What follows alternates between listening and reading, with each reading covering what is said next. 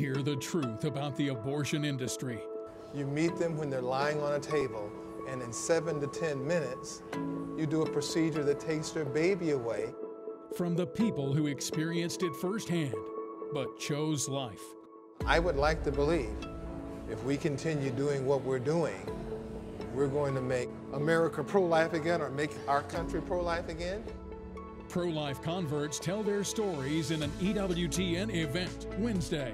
First, 40 Days for Life founder Shawn Carney talks with Father Mitch Pacwa about the state of abortion in America on EWTN Live at 8 p.m. Eastern.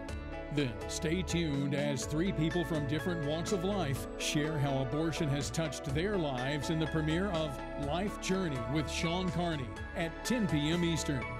It all starts Wednesday at 8 p.m. Eastern here on EWTN.